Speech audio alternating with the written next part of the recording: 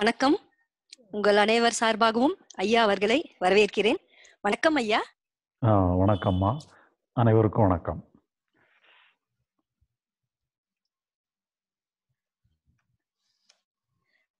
கேள்விகள் ஐயா டைரக்டா நம்ம ஒரு இன்ட்ரோடக்ஷன் மாதிரி கொடுத்துட்றேன். டாபிக் சரியா? ஆமா, கொடுத்துட்டு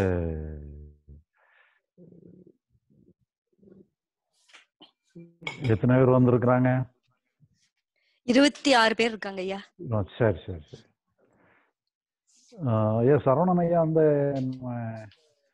அவங்களுக்கு எந்த கிளாஸ் படிக்கிற அந்த 7th to 8th? அனைவருக்கும் வணக்கம். இப்போ இன்னைக்கு ஒரு திடீர்னு சொல்லி நம்ம இப்படி ஒரு தலைப்பு ஒன்று போட வேண்டி இருந்தது. அதாவது குழந்தைகளை நாம் எப்படி வளர்க்குறது, அதில் பேரண்ட்ஸினுடைய ரோல் என்னங்கிறத கொஞ்சம் சிந்திச்சா பரவாயில்ல நீ சொல்ல வேண்டிய ஒரு சந்தர்ப்பம் ஏற்பட்டது. நம்ம ஏற்கனவே மாணவர்கள்ங்கிற ஆஸ்பெக்டில் நாங்கள் கிளாஸ் எல்லாம் எடுத்தோம். மாணவர்களுக்காக ஒரு நூல் எழுதணுங்கிற ஒரு அணுகுமுறையிலையும் இருக்கிறோம்.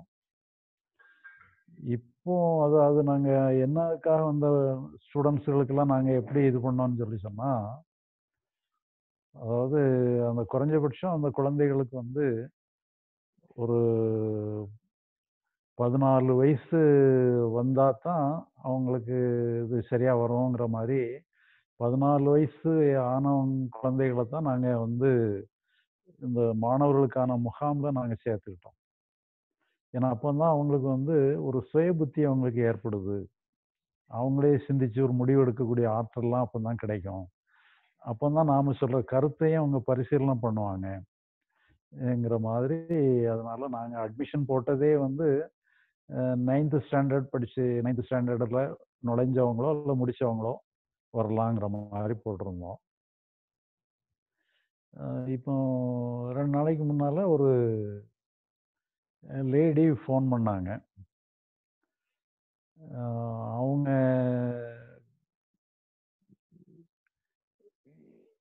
எதுக்காக ஃபோன் பண்ணாங்கன்னு தெரியாது. ஃபோன் பண்ணாங்க. நான் ட்ராவலில் இருந்துகிட்டு இருந்தேன், அப்போ மூவிங்கில் இருந்துகிட்டு இருந்தேன்.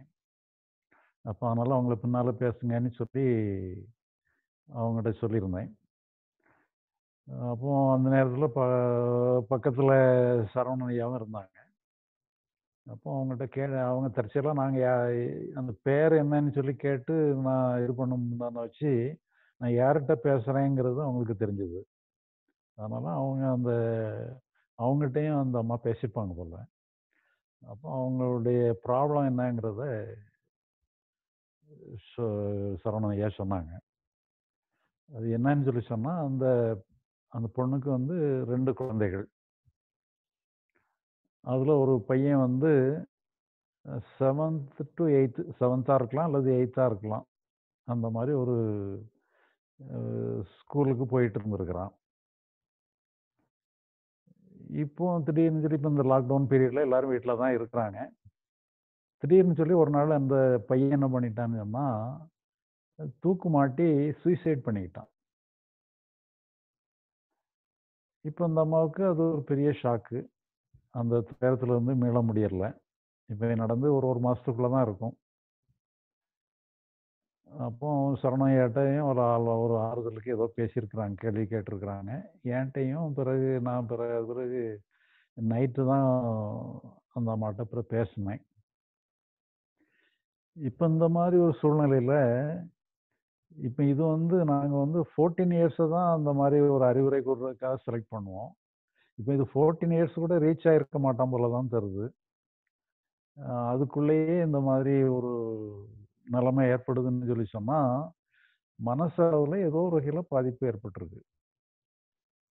அப்போ அந்த குழந்தை அது 14 இயர்ஸ் ரீச் பண்ணுறதுக்கு முன்னாலே அந்த பாதிப்பு ஏற்பட்டு, அதனால் இப்படி ஒரு விபரீதமான முடிவு எடுக்கிற அளவுக்கு போயிருக்குன்னு சொல்லி சொன்னால், அதை நம்மளால் டைஜஸ்ட் பண்ணவே முடியல. சரி, இப்போ இந்த மாதிரி ஒரு சூழ்நிலையில் இப்போ என்ன பண்ணலான்னு சொன்னால், நம்ம குழந்தைய கொஞ்சம் அந்த 14 இயர்ஸுங்கிறது நம்ம கொஞ்சம் அறிவுரை கூறி டிஸ்கஸ் பண்ணுற மாதிரி உள்ள சூழ்நிலையில் அவங்கள கேள்வி கேட்டு நம்ம பதில் சொல்கிற மாதிரி ஒரு சூழ்நிலையில் வந்தோம்னா 14 இயர்ஸ் வரைக்கும் நம்ம எடுத்து நம்ம டிஸ்கஸ் பண்ணலாம். பட் இங்கே வந்து பிரச்சனை வந்து அதுக்கு முன்னாலே ஸ்டார்ட் ஆகிருக்கு. அப்போ அங்கே வந்து நம்ம வந்து ரொம்ப அறிவுரை கூறியெல்லாம் ரொம்ப ஒன்றும் பண்ண முடியாது. ஆனால் இருந்தாலும் நம்ம வளர்க்குற விதம், கொஞ்சம் அவங்களுடைய அணுகுமுறையை எப்படி வச்சுக்கிடுறது என்னங்கிறதெல்லாம் கொஞ்சம் பரிசீலனைக்கு எடுத்துக்கிட வேண்டியிருக்கு. அதனால இப்போ அந்த அந்த அம்மா பேசினதுலேருந்து அதனுடைய சிந்தனை என்ன இப்படி இருக்கன்னுட்டு சொல்லி அதை பற்றியே ஒரு எண்ணமே இருந்துகிட்டு இருந்தது. சரி, அப்போ நம்ம அது ஒரு டிஸ்கஷனுக்கே எடுத்துக்கிடுவோம். இப்போ இதில் வந்து நான் வந்து ஒரு ஒரு இப்போ நம்ம ஞானம் லிபரேஷன்ங்கிறது நம்ம ரெகுலரான சப்ஜெக்ட்டு. அதில் நமக்கு ஒரு ரெகுலரான ஒரு ஐடியா இருக்கும். இப்போ இதில் வந்து இப்போ இந்த இஷ்யூவில் வந்து எனக்கே ஒரு ரெகுலரான ஐடியாலாம் ஒன்றும் கிடையாது. ஒரு ரெடிமேட் ஐடியான்னுட்டு சொல்கிற மாதிரி இது இப்படித்தான்னு சொல்லி சொல்கிற மாதிரி ஒரு ஐடியா இல்லை. இப்போ உங்களுக்குமே கூட நாங்கள் ஜெனரலாக குழந்தைகளை பற்றி வளர்க்குறது பேரண்ட்ஸுடைய கடமைங்கிறத பற்றி ஜெனரலாக தான் ஒரு டாபிக் கொடுத்துருக்கோம். ஆனால் இந்த மாதிரி சொல்லி ஒரு டாபிக் கொடுக்குறது கொஞ்சம் கஷ்டம். அதனால் அந்த ஸ்பெசிஃபிக்கான ரீசன் சொல்லலை அதில் இந்த டாப்பிக்கில். பட் இருந்தாலும் இப்போ அது ஒரு ஸ்பெசிஃபிக்கான ரீசன்ங்கிற மாதிரி எடுத்து இப்போ இது வந்து நம்ம வந்து உண்மையிலே அந்த தாய்க்கு வந்து என்னதான் பிரச்சனைன்னு அந்த தாய்க்கே தெரியல. குழந்தைக்கும் அவங்களுக்கும் என்ன ரிலேஷன்ஷிப், என்ன ப்ராப்ளம் ஆயிருக்கு, அந்த குழந்தை என்ன ப்ராப்ளத்தை மீட் பண்ணியிருக்குங்கிறது அதுவே வந்து அவங்களுக்கு ஒரு சஸ்பென்ஸனாக தான் இருக்குது. அதனால இப்போ இந்த மாதிரி ஒரு இதில் நம்ம குழந்தைகளுடைய வளர்ப்பு முறைகள், குழந்தைகளை நம்ம எப்படி அணுகிறதுங்கிறத கொஞ்சம் பரிசீலனைக்கு எடுத்துக்கிட்டோம்னு சொல்லி சொன்னால் நல்லா இருக்கும்னு தோணுது. இப்போ இதில் வந்து என்னுடைய கான்ட்ரிபியூஷனோட பார்ட்டிசிபெண்ட்ஸினுடைய கான்ட்ரிபியூஷன் தான் ரொம்ப அதிகமானதாக இருக்கணும். அதனால் இப்போ நீங்கள் வந்து இதில் நான் கொஞ்சம் ரொம்ப டீட்டெயிலாகவும் சொல்ல வேண்டாம். கொஞ்சம் டீட்டெயிலாக சொன்னோன்னா ஒருத்தருக்கு தான் டைம் கிடைக்கும். அதனால் எல்லாருமே ஓரளவு முடிஞ்ச அளவில் எல்லாருமே அவங்களுடைய கான்ட்ரிபியூஷனாக எப்படி இந்த குழந்தைகளை நம்ம அணுகிறது, பேரண்ட்ஸ் என்ன நிலையில் இருந்துக்கிடணும். ஏன்னா இப்போ வந்து படிப்புன்னு சொல்லி படிப்புக்கு ரொம்ப இம்பார்ட்டன்ஸ் கொடுக்குற ஒரு காலமாகவும் இருக்குது. அவங்களுடைய மனநிலை எப்படி இருக்குங்கிறதுக்கு ரொம்ப இம்பார்ட்டன்ஸ் கொடுக்காம அவங்க செய்ய வேண்டிய வேலைகளுக்கு தான் நம்ம இம்பார்ட்டன்ஸ் கொடுத்து வேலைகளை ரொம்ப சுமத்துற மாதிரி அமைஞ்சு போயிடுது. அதனால் இது இப்போ நானும் அந்த அம்மாட்ட ரொம்ப டீட்டெயில்டாக ஒரு என்கொயரி மாதிரி பண்ணலை. ஏன்னா இப்போ அவங்களே வருத்தத்தில் கண்ணீர் விட்டு அவங்க புலம்பிகிட்டு இருக்கிறாங்க. இப்போ அவங்ககிட்ட போய் நம்ம வந்து டீட்டெயில்ஸ் எல்லாம் ரொம்ப கேதர் பண்ண முடியாது. அதனால் இப்போ நான் ஒரு சின்ன ஆறுதல் சொல்லி அனுப்பிச்சிட்டு அவங்களுக்கு முடிச்சுட்டு ஒரு 1 வீக் கழிச்சு இப்படி பேசுங்க சொல்லியிருக்கிறேன். இப்போ இப்போ நீங்கள் அந்த இஷ்யூக்காக நீங்கள் பேசணுங்கிறது இல்லை. ஏன்னா அந்த அந்த ஒரு முடிவுக்கு வர்றதுக்கு அந்த குழந்தை வந்து அந்த முடிவுக்கு வரணும்னு சொன்னால் அந்த சூழ்நிலை அமைஞ்சது தான். எல்லாமே வந்து திடுமினிட்டு ஒரே நாள் முடிவில் வர்றதில்லை. அதுக்கு தகுந்த மாதிரி அந்த குழந்தை அப்படி டெவலப் ஆகிருக்கு. அதனுடைய மைண்ட் செட் அப்படி அமைஞ்சிருக்கு. அதனால் இப்போ நாம் வந்து குழந்தைகளே ஏதோ ஒரு வகையில் அவங்க மைண்ட் செட்டை தான் நம்ம கிரியேட் பண்ணிகிட்டு இருக்கிறோம். இப்போ 14 இயர்ஸில் அவங்க வந்து ஒரு ஃபுல் ஃப்ளெஜ்டான ஒரு கேள்வி கேட்கக்கூடிய ஆற்றல் வந்ததுன்னு சொன்னால் அது ஒரே நாளில் 14 வயசு முடியறதுக்காக வெயிட் பண்ணி வர்றதில்லை. அது கிராஜுவலாக தான் அவங்களுக்கு அந்த ஆற்றல் டெவலப் ஆகுது. அப்போ நாம் வந்து கொஞ்சம் இன்புட் வந்து அதுக்கு தகுந்த மாதிரி ஒரு நல்ல நிலைக்கு வர்ற மாதிரி ஒரு இன்புட் கொடுக்கணும். இதில் நம்ம ஏன்னா நாம் வந்து பேரண்ட்ஸ் தான் அதுக்கு ரெஸ்பான்சிபிலிட்டி. அப்போ பேரண்ட்ஸ் தான் அந்த பொறுப்பை எடுக்கணும். அவங்க என்ன பொறுப்பை எடுக்கணும், எப்படி எடுக்கணும், என்ன மாதிரி அணுகுமுறையை குழந்தையோட வச்சுக்கிடணும்ங்கிறத நீங்கள் ஒரு ஐடியாவாக நீங்கள் ஷேர் பண்ணுங்க. ஒன் பை ஒன்னாக வாங்க. ஐயா வெங்கடேசன், நீங்க அன்மியூட் பண்ணிட்டு பேசலாம். ஐயா வணக்கம் ஐயா. வணக்கம். நலமா இருக்கீங்களா ஐயா? நல்லா இருக்கேன் ஐயா. ஓகேங்க ஐயா. இது ரொம்ப இம்பார்ட்டண்டான டாபிக் இன்னைக்கு ஐயா எடுத்திருக்கீங்க. ரொம்ப மகிழ்ச்சி. காலையில இருந்து கூட திங்க் பண்ணிட்டு இருந்தேன் என்ன ஷேர் பண்ணலாம் ஐயா கிட்ட. ஆக்சுவலா வந்து முக்கியமான பாயிண்ட் பாத்தீங்கன்னா, இப்போ எனக்கும் ஒரு பையன் ஒரு பொண்ணு இருக்காங்க. ஆக்சுவலா அவங்கள வந்து நம்ம வந்து இந்த இந்த ஐயாவுடைய அண்டர்ஸ்டாண்டிங் தெரிஞ்சுக்கிட்டவங்க, அவங்கள வந்து ஒரு ஃப்ரீயா ஒரு சுதந்திரமான எக்ஸ்பிரஸ் பண்றதுக்கு விடுறதுக்கான ஒரு நல்ல ஒரு வாய்ப்பா அமையா. அவங்க நம்ம மூலமா பிறந்திருந்தாலும் கூட அவங்களுக்கும் ஒரு சுதந்திரமான ஒரு எக்ஸ்பிரஸ் பண்ணக்கூடிய ஒரு உரிமை அவங்களுக்கு இருக்குங்கிறத ஒவ்வொரு பேரண்ட்ஸும் இப்ப நான் ஐயா மூலியமா புரிஞ்சதுக்கு அப்புறம் உணர்ந்துகிட்ட மிகப்பெரிய உண்மை அதுதாங்க ஐயா. சோ அவங்க அந்த குழந்தைங்களை வந்து 2 பேருமே இப்ப இப்ப என் பையனா இருக்கட்டும் பொண்ணா இருக்கட்டும் அவங்கள வந்து ஃப்ரீயா எக்ஸ்பிரஸ் பண்றதுக்காக ஒரு சுதந்திர தன்மை அவங்களுக்கு கொடுக்க வேண்டியது ஒரு பேரண்ட்ஸோட மிகப்பெரிய கடமையா இருக்குங்கய்யா. இன்னொரு விஷயம் என்னன்னாக்க நம்ம என்ன பண்ணிடுறோம் அப்படின்னாக்கா, சின்ன வயசுல இருந்து நான் வீட்டோட சூழ்நிலையில வளரும் போது நான் பையங்களை வளர்க்கும் போது பேரண்ட்ஸ் எல்லாம் பேசும்போதோ ஒய்ஃப் பேசும்போது அவங்கள வந்து ஒரு ஒரு மிருகத்தை பார்த்தாலும் அவங்க வந்து ஒரு பயமுறான ஒரு ஃபீலிங்ஸா வந்து உங்களுக்குள்ள நம்ம விதைச்சிடுறோங்க ஐயா. ஒரு எக்ஸாம்பிள்ஸ் பாத்தீங்கன்னாக்க, இப்ப கூட என் பையன் குரங்க பார்த்தான்னா உடனே பயப்படுவான். ஏன் அப்படின்னா அதுக்கு காரணம் சின்ன வயசுல இருந்து குரங்க பார்த்து பயப்படுறாங்க. அப்ப அது குரங்குனா ஒண்ணு நம்மள டிஸ்டர்ப் பண்ணும் அப்படின்னு சொல்லிட்டு அந்த ஒரு இதை வந்து குழந்தைங்க முன்னாடி நம்ம திணிச்சிடுறோம். அது ஒரு பாயிண்ட்ங்கய்யா. இன்னொரு பாயிண்ட் என்னன்னாக்க, நம்மளுடைய ஆசைகளை ஆக்சுவலா வந்து நான் மிகப்பெரிய ஒரு அண்டர்ஸ்டாண்டிங் என்னன்னா அப்பையில இருந்து இருந்ததுங்கய்யா. நம்மளுடைய ஆசைகளை நம்ம குழந்தைங்க மூலமா அச்சீவ் பண்றதுக்கான ஒரு முயற்சிகளை பல விதத்துல நம்ம ட்ரை பண்றாங்கய்யா. அது முற்றிலுமா தவிர்க்கக்கூடிய விஷயம். ஏன்னா ஒவ்வொருத்தரும் யூனிக் ஹியூமன் பீயிங். சோ அவங்களுக்குள்ள ஒரு ஒரு சுதந்திர ஒரு நேச்சுரலான ஒரு இன்டெலிஜென்ஸ் இருக்கும். சோ அதை ஃப்ரீ ஃப்ளோவா எக்ஸ்பிரஸ் பண்றதுக்கு நம்ம ஒரு ஒரு பாலமா ஒரு பேரண்ட்ஸ் பாலமா அமைங்கிறது மிகப்பெரிய ஒரு இம்பார்ட்டன்டான ரோலா இருக்குங்கய்யா. அதுதாங்க நான் எக்ஸ்பிரஸ் பண்றேன். சரி, ஓகே ஓகே. தேங்க்யூ வெங்கடேஷன். மைதி, நீங்க மியூட் பண்ணிட்டு பேசலாம். வணக்கம் ஐயா. வணக்கம். ஆக்சுவலி இதே எக்ஸ்பீரியன்ஸ் நான் குழந்தையா இருக்கும்போது நடந்திருக்கியா. எப்படின்னா நான் 8th படிக்கும் போது நடந்த விஷயம். என் ஃப்ரெண்டு பேரு இப்ராஹிம். அவன் என்னன்னா நானும் அவனும் ரொம்ப க்ளோஸ் ஃப்ரெண்டு. அப்ப 8th வயசு கம்மி தான். அப்போ அவன் வந்து நைட் என்கிட்ட தான் பேசிக்கிட்டு இருந்தான். எங்க அப்பாட்ட மாதிரி கேட்டிருக்கேன் சில விஷயம். ஒரு பொருள் திங்ஸ் கேட்டிருந்தான். அவர் வாங்கி மாட்டேன்னு சொல்லிக்கிட்டு இருந்தாரு. அவர் வாங்கி கொடுக்க மாட்டேன்னு சொல்லிக்கிட்டு இருக்காரு அப்படின்னு. உடனே மறுநாள் நான் ஸ்கூல் போயிட்டேன்.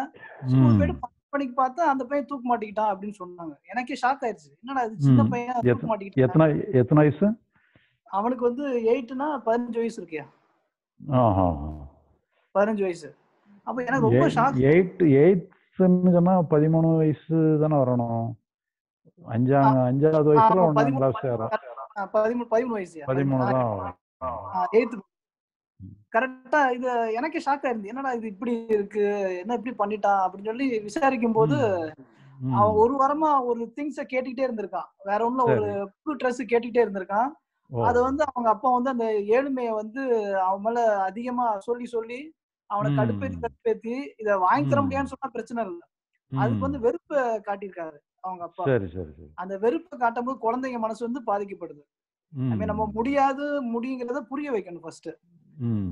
எதுக்கு இது நம்ம வாங்க முடியல அப்படி அந்த புரிய வைக்க தன்மை இல்லாம அவங்க அப்பா வந்து அவனை டார்ச்சர் பண்ண போய் அவன் பண்ணிட்டான். இது என் வாழ்க்கையில நடந்த ஒரு விஷயம். அதே மாதிரி எங்க அப்பா அம்மா என்ன எப்படி ஹேண்டில் பண்ணிருக்காங்கன்னா, இதே சம்பவம் எங்க வீட்டுல நடந்திருக்கு. நான் என்னுடைய சைக்கிளை தொலைச்சிட்டேன் சின்ன வயசுல. அப்ப எங்க அப்பா வந்து எங்க அம்மா அடிக்கடி சொல்லுவாங்க, அவனை ரொம்ப இது டார்ச்சர் பண்ணாதீங்க, பொறுமையா நடந்துக்குங்க, சைக்கிள்லாம் வாங்கிக்கலாம், புள்ள போனா கிடைக்காது அப்படின்னு சொல்லி என்கிட்ட பக்குவமா எங்க அம்மா வந்து எங்க அப்பாட்ட சொல்லி. எங்க அப்பா பயங்கரமா கோவக்காரு.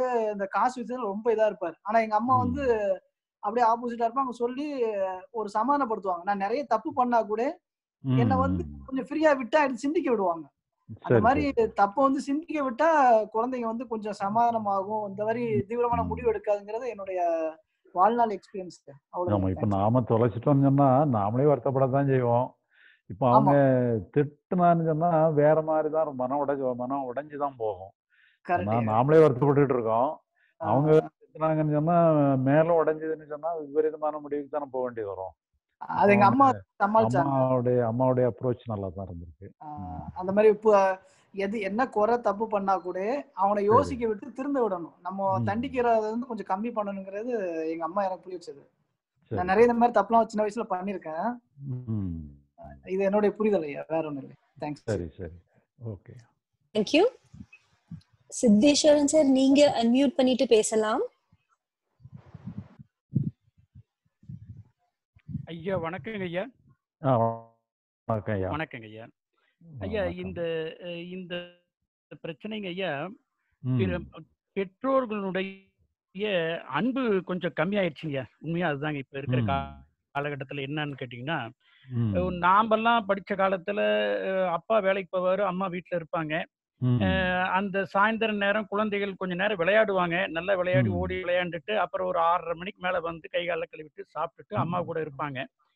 இன்னைக்கு பள்ளிக்கூடத்திலயுமே வேலைப்பளு, அந்த கற்றல் நிறைய இருக்குங்க. அதுல வந்து அவங்க கொஞ்சம் மன அழுத்தத்துலதான் வெளியில வருவாங்க. வீட்டுக்கு போனா அம்மா வேலைக்கு போயிருவாங்க. அம்மாவும் வேலைக்கு போற குடும்பம், அப்பாவும் வேலைக்கு போற குடும்பம். அம்மா வேலைக்கு போயிட்டு ஒரு 7 மணி 7:30 மணிக்கு வரக்கூடிய சூழ்நிலை இருந்ததுன்னா, அந்த வீட்டுக்கு போற அந்த குழந்தைகள் வந்து ஒரு 5 மணிக்கு போயிருது அப்படின்னா, அந்த 2:30 மணி நேரம் அதனுடைய அன்புக்கு ஏங்கிதான் அந்த குழந்தைகள் வந்து என்ன நினைக்கிறதோ அதை வந்து செய்ய முற்படுறாங்க. பேட் ஃப்ரெண்ட்ஸ் ஏதாவது கிடைச்சதுன்னா அவங்களோட சேர்ந்துட்டு வெளியில போய் இன்னைக்கு இருக்கிற அந்த டிவி, அந்த செல்போனு அதுல கொஞ்சம் சிக்கிக்கிறாங்க. அப்போ அது எந்த எதிர்பார்ப்பு இருந்து அந்த குழந்தைகளுக்கு அதை செய்து கொடுக்க முடியாத பெற்றோர்கள் யாராவது இருந்தாங்க அப்படின்னா, அந்த குழந்தை மிரட்டுறதுக்காக செய்யும். மிரட்டுறதுக்காக செய்துட்டு அது விபரீத விளைவுல போய் முடிஞ்சிருங்க. அதுக்கு தெரியாது, ஆக்சுவலா அது நம்ம செய்யறது தவறுன்னு தெரியாது. மிரட்டி பார்ப்பதற்காக செஞ்சு விளைவுல வந்து சிக்கும் பொழுது அதுல இருந்து எஸ்கேப் ஆக முடியாதுங்க. அது மாதிரிதான் இந்த குழந்தைகள் அன்புக்கு தான் முதல்ல இந்த 7, 8, 9 படிக்கிற 10வது படிக்கிற பையன் கூட சூசைட் அட்டெம்ப்ட் பண்ணி எஸ்கேப் ஆகி வந்திருக்கிறாங்க. அந்த 8th எல்லாம் வந்து தெரியாத செய்யறது அன்புதாங்க. காரணம் என்னன்னா, வேலை தான் போறாங்க. பேரண்ட்ஸ் வந்து அம்மா வீட்டுல இருக்கிற வாய்ப்பு ஒரு 6 மணிக்கு வீட்டுக்கு வந்துட்டாங்கன்னா கூட பரவாயில்ல. இந்த 7:30 மணிக்கு வரக்கூடிய பேரண்ட்ஸனுடைய நிலைமை தான் அந்த குழந்தைகள் தான் படாத பாடுபடுது. உண்மைதான். அன்புக்கு ஏங்குறாங்க. அந்த அன்பு கிடைக்காத காரணம், ஸ்கூல்லயும் கொஞ்சம் டென்ஷன் ஆயிருதுங்க. ஹோம் ஒர்க் எல்லாம் செய்ய தெரியறது இல்லை அப்படின்னா, அப்பாவும் அம்மாவும் படிக்கல, அப்பா வேலைக்கு போறாரு, அம்மாவும் வேலைக்கு போறாங்கன்னா, அந்த குழந்தை என்ன செய்யுதுன்னு தெரியாத சூழ்நிலையில தான் இந்த மாதிரி அதிக வாய்ப்புகள் இருக்குதுங்க. மன அழுத்தம் தான் அந்த குழந்தைகளுக்குங்க. வீட்டுக்கு போனா பேரண்ட் இல்ல, ஸ்கூலுக்கு போனா நாளைக்கு ஆசிரியர் திட்டுவாங்க, அடிப்பாங்க, என்ன செய்யறது அப்படிங்கும் பொழுது சில விபரீத விளைவுகளை தெரியாம செய்யறதுங்க. அதுல வந்து சிக்கிட்டு கஷ்டப்படுறாங்க. அதுதான் அன்புதாங்க ஐயா இங்க. அந்த பேரண்ட்ஸனுடைய அன்பு கொஞ்சம் குறைவா இருக்குதுங்க. ஏன்னா பணம்னு 2 பேரும் வேற வழியெல்லாம் போறாங்க. அது அவங்களால புரிஞ்சுக்க முடியாத, குழந்தைகள் எப்படியாவது வளர்ந்துக்குவாங்க, பள்ளிக்கூடத்துக்கு கொண்டு விட்டுட்டா போதும், எப்படியாவது படிச்சுக்குவாங்கிறாங்க. அப்புறம் குழந்தைகள் கொஞ்சம் நடந்தா போதும், ஒரு 4 வயசு 5 வயசு ஆனா எல்கேஜி யூகேஜில சேர்த்து விட்டா போதும், அது இனிமேல் பாத்துக்குவாங்க, நாம பாட்டுக்கு பேரண்ட்ஸ் வேலைக்கு போலாம் அப்படிங்கிற ஒரு மனநிலை. நடந்தா போதும், வேலைக்கு போகலாம், 8வது படித்தா தானா பாத்துக்குவாங்கிற அந்த மனநிலையில் பேரண்ட்ஸ் வந்து வெளியில போறதுனாலதான் அந்த குழந்தை அன்புக்கு ஏங்கி செய்யக்கூடாது செய்து தவறுல மாட்டி சிக்கல் இருக்குதுங்க. அந்த அழுத்தம் வந்து பேரண்ட்ஸ் தான் வந்து அன்பு காட்டி தான் அதை மீட்க முடியுமே ஒழிய வேற எந்த வழியும் கிடையாதுங்க ஐயா. அவ்வளவுதாங்க ஐயா. நான் உணர்ந்தது அவ்வளவுதாங்க. அதாவது அன்பு, பேரண்ட்ஸுடைய அன்பு இருக்கும் பொழுது பாதுகாப்பு உணர்வு வேற கிடைக்கும். இல்லைன்னா ஒரு பாதுகாப்பு உணர்வு குறையா இருக்கும். குறையா இருக்கும், தனிமையால இருக்குங்க குழந்தைகள். சரி சரியா. நன்றிங்க. நன்றி. நன்றி.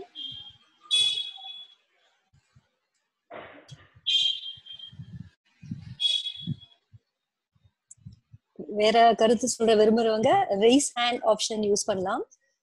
வெங்கடேசன், நீங்க பேசலாம்.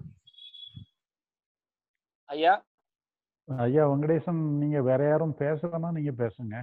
ஆமாங்க, யாரும் வரல, அதனால பண்ணுங்க ஐயா. அப்படியா? சரி. இன்னொரு இது எக்ஸ்பிரஸ் பண்றதுக்கு ஒரு முக்கியமான விஷயமா இருக்குங்கய்யா. என்னன்னா, இன்னைக்கு இருக்க எஜுகேஷன் சிஸ்டமே வந்து பேசிக்கலா வந்து கவர்மெண்ட் மூலமா நடக்கக்கூடிய ஸ்கூலா இருக்கட்டும், இல்ல பிரைவேட்ல இருக்கக்கூடிய ஸ்கூலா இருக்கட்டும், எல்லா ஸ்கூல் எஜுகேஷன் சிஸ்டம்லயே அவங்க வந்து அகாடமிக்கா வந்து நம்மள வந்து ஒரு இன்டெலெக்சுவலிஸ்டா வந்து மாத்துறதுக்கான ஒரு பாயிண்ட் தான் வந்து முக்கியமா இருக்குங்கய்யா. சோ அவங்க வந்து ஓவர்லோட் ஆயிடுறாங்க ரொம்ப. இப்ப எக்ஸாம்பிளுக்கு இப்ப என்னையே எடுத்தீங்கன்னா, இப்ப எங்க பையன் வந்து பிரைவேட் ஸ்கூல்ல படிக்கிறான். சோ அங்க வந்து ஓவர்லோடு, நிறைய ஹோம் ஒர்க் கொடுக்குறாங்கன்னு சொல்லிட்டு வீட்டுல வந்த உடனே வீட்டுல உள்ள ஃபேமிலி அவங்க அந்த ஹோம் ஒர்க்ல படிக்கிறதுக்காக, ஹோம் ஒர்க் கம்ப்ளீட் பண்றதுக்காக நிறைய ப்ரெஷர்ஸ் கொடுக்குறாங்க. சோ அந்த சமயத்துல நான் ஃப்ரீடம் கொடுக்க சொல்றேன் நான். அதாவது அவங்க வந்து இந்த மாதிரி டைம் ஷெட்யூல் பண்ணிக்கோங்க. சோ அவங்க வந்து ஃப்ரீயா பள்ளியிடம் போயிட்டு வந்ததுக்கு அப்புறம் அவங்களுக்கும் அந்த ஃப்ரீனஸ், பிசிக்கல் ஆக்டிவிட்டியில அந்த ஃப்ரீனஸ் எல்லாம் நம்ம சுதந்திரத்தன்மை கொடுக்க வேண்டிய ஒரு பொறுப்புல இருக்கோங்க ஐயா. இன்னொரு விஷயம் என்ன அப்படின்னாக்க, நம்ம என்ன பண்றோம் அப்படின்னாக்க ரெஸ்பான்சிபிலிட்டி. இப்ப ஐயா முன்னாடி ஒருத்தர் பேசுனது என்ன சொன்னா, இந்த ரெஸ்பான்சிபிலிட்டி ஆக்சுவலா நம்மளுடைய முழுக்க ரெஸ்பான்சிபிலிட்டி எல்லாத்தையுமே நம்ம ஸ்கூல்ல ஒப்படைச்சிடறோம். எப்படி நம்ம டாக்டர்கிட்ட நம்ம உடம்பு ஆரோக்கியம் இல்லாம போச்சுன்னா இன்னைக்கு டாக்டர்கிட்ட நம்ம ஹெல்த்தை ஒப்படைக்கிறோமோ, அதே மாதிரி நம்ம குழந்தைங்களுடைய எஜுகேஷனை வந்து முழுக்க அவங்க பாத்துக்குவாங்க அப்படின்னு சொல்லிட்டு அந்த அகாடமிக் இது அவங்கள்ட்ட நம்ம விட்டுறோங்க ஐயா. அந்த விடுறத வந்து நம்ம எடுத்துக்க வேண்டிய பொறுப்புல இப்ப இன்னைக்கு கட்டாயத்துல இருக்கோங்க ஐயா. ஏன்னா அன்னைக்கு இருந்த எஜுகேஷன் சிஸ்டம் எல்லாம் வேற, குருகுல சிஸ்டம் அந்த மாதிரி படிப்பு சிஸ்டம்லாம் இன்னைக்கு கம்ப்ளீட்டா பிசினஸ் ஓரியன்டா ஆயிடுச்சுங்க எஜுகேஷன். அது கவர்மெண்டா இருக்கட்டும் பிரைவேட்டா இருக்கட்டும், எதுவா இருந்தாலும் அந்த மாதிரி எஜுகேஷன் சிஸ்டம் இருக்கிறதுனால இது இன்னும் டெவலப் ஆகிறதுக்கு சேஞ்ச் ஆகிறதுக்கு நம்ம மாதிரி எல்லாருமே சிந்தனை ஆரம்பிச்சோம்னா கண்டிப்பா சேஞ்சஸ் நடக்குங்கய்யா. ஸோ பட் இருந்தாலும் இன்னைக்கு இமீடியட் ரெஸ்பான்சிபிலிட்டினா ஒரு பேரண்ட்ஸ் நம்மளுடைய ரோலை வந்து திரும்பி எடுத்துக்க வேண்டிய பொறுப்புல என்ன இன்னைக்கு எஜுகேஷன் அகாடமிக் தான் கத்து கொடுக்குறாங்க. ஒரு உடம்பு ஆரோக்கியம் பேரண்ட்ஸ் லெவல்ல அவங்க என்ன பண்ணணும்னு நினைக்கிறீங்க? பேரண்ட்ஸ் இப்போ என்ன ஆஸ் அ பேரண்ட் நான் ஒரு பேரண்டா இருக்கிறதுனால எக்ஸ்பிரஸ் பண்றேன். ஆஸ் அ பேரண்ட் அப்படின்னா அவங்களை ஸ்கூலுக்கு அனுப்புறோம், அது பிரைவேட்டா இருக்கட்டும் கவர்மெண்டா இருக்கட்டும். ஸோ அவங்களுடைய டைம் ஸ்பெண்ட் பண்றது என்னோட ஆப்பர்ச்சுனிட்டி அன்லக்கி. நான் ஊர்ல இருக்கும்போதெல்லாம் என் பையனோட டியூஷன் சொல்லிக் கொடுக்கறது நான் தான். ஒய்ஃபை கூட விட மாட்டேன். நான் ஊர்ல இருக்கும் போதெல்லாம் டியூஷன் அவனுக்கு நான் தான் சொல்லிக் கொடுப்பேன். டியூஷன் வேற எங்கேயும் அனுப்ப மாட்டேன். ஹோம்ஒர்க் எல்லாம் கம்ப்ளீட்டா உட்கார வச்சு சொல்லிக் கொடுக்க வேண்டிய பொறுப்பு நான் எடுத்துக்கிட்டேன். அந்த பொறுப்பு வீட்டுல இருக்கிறவங்க பேரண்ட்ஸ் எடுத்துக்கணுங்கய்யா. பிரைவேட் ஸ்கூல்ல வந்து டியூஷன் சொல்லி கொடுக்கறது அனுப்புறாங்க வேற பிரைவேட்டுக்கு, இருந்தாலும் அவங்களே எடுத்துக்கும் போது அவங்களோட இன்ட்ராக்ஷனும் நல்லா இருக்கும், ஒரு அன்பான ஒரு அரவணைப்பும் அவங்களுக்கு கிடைக்கும். ஸோ இதெல்லாம் வந்து ஒரு ரெஸ்பான்சிபிலிட்டி எடுத்துக்க வேண்டிய ஒரு கட்டாய நிலைக்கு நம்ம இருக்கிறோங்க. இது ஒரு முக்கியமான ஒரு விஷயம். நம்ம எவ்வளவுதான் காசு பணம் ஐயா சொன்ன மாதிரி முன்னாடி சொன்ன மாதிரி காசு பணம் சம்பாதிச்சாலும் நம்மளோட லைஃப்னுடைய இது வந்து ஒரு அசட்டாவே நம்ம சில்ட்ரன்ஸ் தான் நம்ம எடுத்துக்கிறோம். நம்மளோட கல்ச்சர்ல அப்படிதான் இருக்கு. ஸோ அவங்களுக்கே நம்ம டைம் பண்ண முடியல அப்படின்னாக்க அப்புறம் எல்லாமே மீனிங்லெஸ்ஸா போயிருக்கியா. ஸோ நம்மளுடைய லைஃப் மீனிங்லெஸ்ஸாவே. நீங்க சொல்றதுல உள்ள சாராம்சம் வந்து பிள்ளைகளுக்காக பேரண்ட்ஸ் கொஞ்சம் டைம் ஸ்பெண்ட் பண்ணணும்ங்கிறது உங்களுடைய கருத்து. ஆமாங்கய்யா, கண்டிப்பாங்கய்யா. அதே மாதிரி ரெஸ்பான்சிபிலிட்டி நம்ம எடுத்துக்கணுங்கய்யா. ஏன்னா நம்ம ரெஸ்பான்சிபிலிட்டி எடுத்துக்காம என்ன ரெஸ்பான்சிபிலிட்டி? அதாங்கய்யா அவங்களுடைய படிப்பு. நம்ம நினைச்சிட்டு இருக்கோம் நம்மளுடைய படிப்பு வந்து ஸ்கூலுக்கு போனா அவங்க வந்து நம்ம எக்ஸ்ட்ரா கரிக்குலர் ஆக்டிவிட்டிஸ் சொல்லி கொடுக்குறாங்க. அதாவது ஸ்கூலுக்கு அனுப்புறது மட்டும் இல்லாம பர்சனல் கேரும் எடுத்துக்கணும்னு சொல்றீங்க. ஆமாங்கய்யா. ஏன்னா நம்ம ஒரு சாதாரண ஒண்ணுமே இல்ல. இப்போ ஏன்னா இந்த நம்மளோட உடம்பு பத்தின விஷயங்கள் பல விஷயங்கள்லாம் பள்ளிக்கூடத்துல சரியா சொல்லி தர மாட்டாங்கய்யா. சோ அந்த மாதிரி விஷயங்கள் எல்லாத்தையும் நம்ம பேரண்ட்ஸ் அவங்க ரெஸ்பான்சிபிலிட்டி எடுத்துக்கிட்டோம்னா அவங்களோட மைண்டுக்கு ஒரு நல்ல ஒரு அமைப்பா நம்ம கொடுப்போம். அவங்க ஹெல்த்தியா இருக்கிறதுக்கான ஒரு அவேர்னஸும் இந்த ரெண்டையுமே நம்ம கொடுக்க வேண்டிய ஒரு கட்டாய சூழ்நிலை ஒரு நிர்பந்தத்துல நம்ம இருக்கிறோம் இன்னைக்கு இருக்க சூழ்நிலை. இந்த ரெஸ்பான்சிபிலிட்டி நம்ம எடுத்துக்கணுங்க ஐயா. சரி நம்ம அடுத்தவனுக்கு வாய்ப்பு கொடுப்போம். ஓகேங்க, நல்லது. ஓகே. நன்றி வெங்கடேசன்.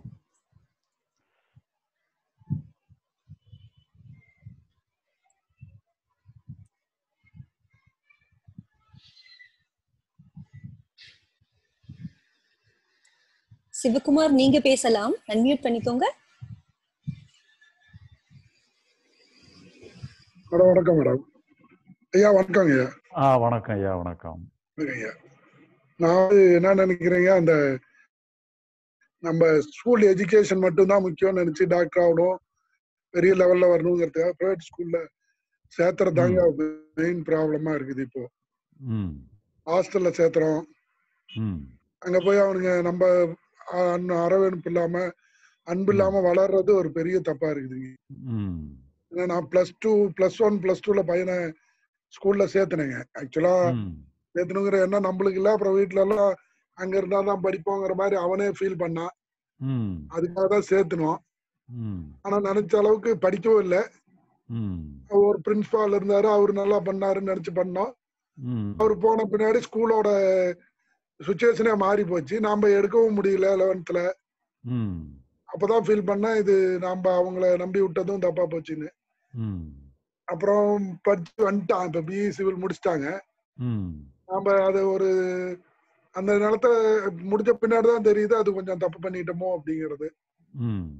அதுதான் இப்ப அன்பு இல்லாம வளர்றது, ஹாஸ்டல்ல இருக்கிறது, கொஞ்சம் எஜுகேஷனுக்காக நம்ம பையங்களை தனிமைப்படுத்துறது தப்பா தெரியுது. சரி. அதாங்க. சரி. ஓகே. தேங்க்யூ. நன்றி. ராஜாராமன் நீங்க அன்மியூட் பண்ணிட்டு பேசலாம். வணக்கம் மேடம். வணக்கம் ஐயா. வணக்கம் வணக்கம். எனக்கு 3 பிள்ளைங்க.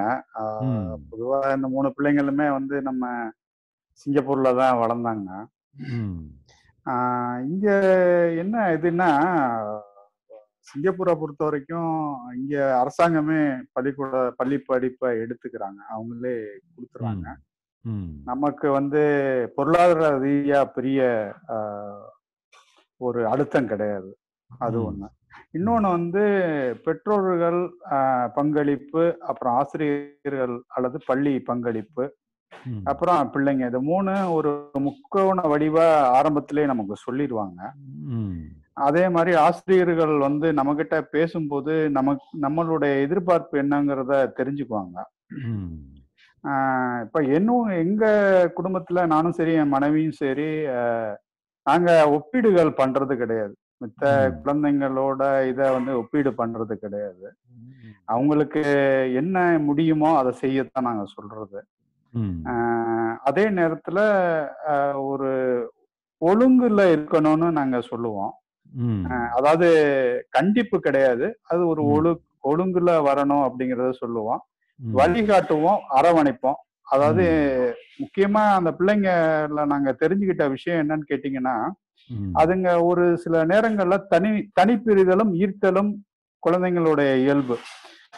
தனிப்பிரிதலுங்கப்போ தனியா போய் ஒரு நிமிஷம் போகும்போது அந்த தனிமையை நாங்க மதிச்சிருவோம். நாங்க போய் அந்த குழந்தைய போய் தொந்தரவு பண்றது கிடையாது, அதுவா விளையாடும். அப்புறம் கொஞ்ச நேரத்துல விட்டுட்டு திரும்ப வந்து எங்கள்கிட்ட வந்து கட்டி அரவணைக்கும், நாங்க கிட்ட பேசும். அப்ப அந்த நேரத்துல நாங்க வந்து அதுக்கு புரியுற மாதிரி, அதுக்கு அன்பு செலுத்துற மாதிரி நாங்க அதோட சேர்ந்து விளையாடுவோம். அதோட சரி, அதுக்கப்புறம் திரும்ப போயிரும். அது மாதிரி கல்வியை பொறுத்த வரைக்கும் நாங்க சொல்றது என்னன்னா, நாங்க தனியா துணைப்பாட வகுப்புலாம் வைக்கல எங்க பிள்ளைங்களுக்கு. ஆனா பொதுவா இங்க சிங்கப்பூர்ல வந்து அது ஒரு பெரிய தொழில். அதாவது துணைப்பாட வகுப்பு, டியூஷன் அப்படிங்கிறது வந்து ஒரு பெரிய இண்டஸ்ட்ரி. அதாவது அன்ஆர்கனைஸ்டு இண்டஸ்ட்ரி. அது அன்அக்கௌண்டபிள் எக்கானமி மாதிரி, அது பில்லியன் கணக்குல இருக்கக்கூடிய ஒரு எக்கானமி. நாங்க அதெல்லாம் அந்த புறத்துல இருக்கக்கூடிய அந்த அழுத்தங்களுக்கு எல்லாம் நாங்க எதுவுமே கொடுக்கல. நாங்க சொன்னது என்னன்னா, பள்ளிக்கூடத்துல ஆசிரியர் நடத்தும் போது கவனமா கேளுங்க, அதுல ஏதாவது ஐயங்கள் இருந்ததுன்னா அவங்கள்ட்ட கேளுங்க, நீங்க தான் அதை நீங்க சரி பண்ணிக்கணும், நீங்க தான் அதை தேடணும், தேடி அதை என்னன்னு புரிஞ்சுக்க பாருங்க. அதே மாதிரி மதிப்பெண்களை பத்திலாம் நாங்க ஒண்ணுமே சொல்றது இல்லைங்க. வரும்போது நீங்க பார்த்து பண்ணுப்பா, இது உனக்கு ஏன்னா ஒரு 9 பாடம் 6 பாடம் சொல்லி கொடுக்குறப்போ ஒன்னத்துல அவங்களுக்கு இயல்பாவே ஆர்வம் வரும், ஒரு சில இதுல அவங்களுக்கு இயல்பா ஆர்வம் வராது. அதே நேரத்துல நம்ம சொல்றது, அவங்க அந்த ஆர்வம் வராத பாடங்கள்ல அந்த மினிமம் ஸ்கோர் எடுக்க பாருங்கப்பா. ஏன்னா இது சிஸ்டம் அப்படி இருக்கு, நீங்க அதுல ஃபெயில் ஆயிட்டீங்கன்னா அப்புறம் உங்களுக்கு அது சிஸ்டம் உங்களை அதை ஒதுக்கி வைக்கும் உங்களை. இது எங்களுக்கு தெரியுது, இருந்தாலும் நீங்க அதுல உங்களால முடிஞ்ச அளவுக்கு செய்யுங்க, உங்களுக்கு பிடிச்ச பாடங்கள்ல நீங்க நல்லா செய்யுங்க அப்படின்னு நாங்க சொல்லிடுறது. அதனால இப்ப மூத்த பொண்ணு எல்லாம் பாத்தீங்கன்னா அவளாதான் படிச்சா, அவளா பாலிடெக்னிக் முடிச்சுட்டு இப்ப அவளா வந்து டிகிரி அப்ளை பண்ணி அவளா டிகிரி பண்ணிட்டு இருக்கா. ஆனா இங்க என்ன ஒரு வசதி அப்படின்னா, அரசாங்கம் ஓரளவு அது அவங்க போற இதுக்கு பொருள் உதவி, அதாவது ஒரு கடன் வசதி எல்லாமே அரசாங்கமே பண்ணி கொடுக்குது. அவங்க அதுக்கப்புறம் தொழில் செஞ்சு அதை அடைச்சிக்கிற மாதிரி இருக்கு. நம்மளுடைய கான்ட்ரிபியூஷன் அதுல ரொம்ப குறைவு தான். அதாவது நீங்க சொல்லும்போது அந்த டீச்சர்ஸ் வந்து பேரண்ட்ஸனுடைய எதிர்பார்ப்பையும் கேட்டு தெரிஞ்சுக்கிடுறாங்கன்னு சொன்னீங்க ஒரு வார்த்தை. ஆமா ஆமா ஆமா. எப்படி அவங்க கேக்குறாங்க? அப்படி உங்களை பேரண்ட்ஸ் எல்லாம் வரவழைப்பாங்களா, வரவழைச்சு பேசுவாங்களா? ஆமா, அதாவது ஒவ்வொரு அந்த டேர்ம் இருக்கு, அந்த டேர்ம்ல வந்து பேரண்ட்ஸ் மீட்டிங் இருக்கும். பேரண்ட்ஸ் மீட்டிங்ல நான் அவங்கள்ட்ட கேட்கறது, தனியா கூப்பிட்டு ஒவ்வொரு பாடத்துக்குமே கேட்பாங்க, தனியா கூப்பிட்டு கேட்பாங்க. அப்ப நான் கேட்கறது, அவங்களுடைய பிஹேவியர்ல ஏதாவது சேஞ்சஸ் வேணுமா, என்ன ஏதாவது உங்களுக்கு விரும்பத்தகாத மாதிரி அவங்க பிஹேவியர் ஏதாவது இருக்கான்னு தான் கேட்பேன். அது மாதிரி இருந்ததுன்னா அது சில இது சொல்லுவாங்க, அதை நாங்க பக்குவமா எடுத்து சொல்லுவோம். அதே நேரத்துல வந்து உங்க பையன் என்ன கொஞ்சம் புஷ் பண்ணீங்கன்னா இந்த மாதிரி ஆவாங்க அப்படிம்பாங்க. நான் அப்ப சொல்லுவேன், இல்ல சார் பரவாயில்ல, இல்ல அவங்க மேடமா இருந்தாங்கன்னா இல்ல மேடம் பரவாயில்ல, அவங்களால என்ன முடியுதோ அதை செய்யட்டும். நாங்க எங்க வீட்டுல வந்து இது நாங்க ரொம்ப எதிர்பார்க்கல, அகாடமிக்கா ஒன்னும் எதிர்பார்க்கல. அகாடமிக்கா அவங்க என்ன செய்ய விரும்புறாங்களோ அதை செய்யட்டும். நாங்க இது பண்ணும்போது அது ஆசிரியர்கள் வந்து நீங்களே இப்படி சொல்ற, ஓகே எங்களுக்கு ஒரு பிரச்சனை இல்லை. அது மாதிரி நான் என்ன சொல்லிடுவேன் அப்படின்னா, நீங்க வீட்டு பாடம் கொடுக்குறப்போ அவங்களால முடிஞ்சதை அவங்க செய்யட்டும். ஆனா முடியல அப்படின்னா அவங்க ஒரு புக்கு கொடுத்துடுவாங்க நம்ம டீச்சர்கிட்ட கம்யூனிகேஷன் பண்றதுக்கு. நாங்க அன்னைக்கு சொல்லிடுவோம், இன்னைக்கு எங்க பிள்ளை வந்து இவ்வளவுதான் முடிஞ்சது, இந்த வீட்டு பாட வகுப்ப இன்னும் 2 நாள் கழிச்சு உங்களுக்கு சமர்ப்பிப்பாங்க அப்படின்னு சொல்லி எழுதி கொடுத்து விட்டுருவோம். பிள்ளைங்க கொண்டு போய் காட்டிடுவாங்க அந்த டீச்சர்கிட்ட. அவங்க சரி பரவாயில்லன்னு இது பண்ணிடுவாங்க. ஏன்னா அங்க வந்து இங்க சிங்கப்பூரோட சட்டத்திட்டங்கள் வந்து என்னன்னு கேட்டீங்கன்னா, குழந்தைங்களுக்கு வந்து ரொம்ப இம்பார்ட்டன்ஸ் இருக்கும். டீச்சர்ஸ் வந்து ரொம்ப இது பண்ண முடியாது. அதே நேரத்துல ஒழுங்கு விதிகள் வந்து கொஞ்சம் கட்டுப்பாடு நிறைய இருக்கும் பள்ளிக்கூடத்துல. அதனால இருக்கு. இதே சூழ்நிலை இந்தியால எப்படின்னு எனக்கு தெரியல. ஏன்னா நாங்க இங்க வந்து 98 வந்தோம். 98 வந்ததுல இருந்து எல்லா பிள்ளைங்களுமே இங்கே வளர்ந்துருச்சு. அதனால எனக்கு இந்தியா சூழ்நிலை எப்படின்னு எனக்கு தெரியல. ஆனா நான் வளர்ந்தது எப்படின்னு கேட்டீங்கன்னா, எங்க அப்பா அவ்வளவு ஒண்ணும் கண்டுக்க மாட்டாரு.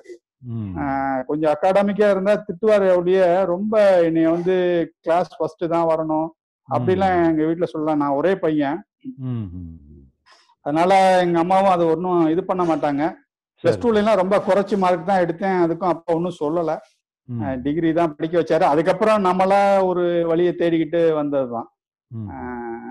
ஸோ என்னுடைய இது என்னன்னு கேட்டீங்கன்னா, குழந்தைங்களுக்கு வந்து பொதுவா வந்து அவங்களுக்கு முழு சுதந்திரம். அவங்க ஒவ்வொருத்தரும் ஒரு தனித்தன்மை. நம்ம மதிப்பீடுகளை அவங்க மேல திணிக்க கூடாது, ஒப்பீடுகளை நம்ம திணிக்க கூடாது. அதே மாதிரி நமக்கு சில ஆசாபாசங்க இது செய்ய முடியாத விஷயங்களை அவங்க செய்ய வச்சு அதுல பெருமை தேடக்கூடாது. அதெல்லாம் ரொம்ப தவறான விஷயம். இப்ப ஏன்னா பெற்றவர்களுங்கிறது வந்து இறைவன் நம்மகிட்ட ஒருத்தரை கொடுக்க, நம்ம பெற்றவர் நம்ம ரிசீவர் தான். நம்ம வந்து சோல் இது கிடையாது, அந்த குழந்தைங்களுக்குடைய சோல் இது கிடையாது. சோ நம்மளுக்கு வந்து நம்ம மூலமா அவங்கள மூலமா நம்மளை பெருமைப்படுத்திக்கிறதுக்கோ அவங்க மூலமா நம்மளை வெளிக்காட்டுறதுக்கோ முயற்சி பண்ணக்கூடாதுங்கிறது என்னுடைய தாழ்மையான கருத்து. சரி, நன்றி. சரி, ஓகே. ராஜாராமன். பத்மநாபன் from திருவொற்றியூர், நீங்க அன்மியூட் பண்ணிக்கோங்க. ஐயா வணக்கம். ஐயா வணக்கம். எல்லாரும் நல்லா இருக்கீங்களா ஐயா? நல்லா இருக்கும் ஐயா. ஐயா இப்ப குழந்தைங்களுக்கு பாத்தீங்கன்னா, குறிப்பிட்டு பெண் குழந்தைகளுக்கு அந்த பருவ வயது வரும்போது இந்த காதல் வயப்படுறாங்க. அது அவங்களுக்கு ரொம்ப பிரச்சனையா இருக்கு.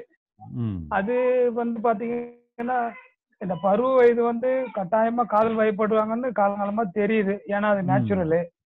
ஆனா அதுல ஒரு பாதிப்பு ஏற்படுது, குழந்தைக்கு பாதிப்பு ஏற்படுது, அது மூலமா பெற்றவங்களுக்கும் பாதிப்பு ஏற்படுது. இது எக்ஸாம்பிள் நிறைய நடந்துட்டே இருக்கு, காலங்காலமா நடந்துட்டு இருக்கு. இப்ப நம்ம அதனால ஏற்படக்கூடிய அந்த அவங்களுக்கு என்னென்ன பிரச்சனை வருதுன்றத பருவ வயது ஏற்படும் போதே அவங்களுக்கு விலைக்கு சொன்னா பெரும்பாலும் புரிஞ்சுக்கிறதுக்கு ஒரு வாய்ப்பு இருக்கும். உட்கார்ந்து பேசி இதனால என்னென்ன பாதிப்புலாம் ஏற்படி இருக்கு, இதுக்கு முன்னாடி உள்ள உதாரணங்கள் அதெல்லாம் நம்ம அவங்களுக்கு உட்கார்ந்து பேசணும்னா அவங்க மேக்சிமம் அண்டர்ஸ்டாண்ட் பண்றதுக்கு வாய்ப்பு இருக்கு ஐயா.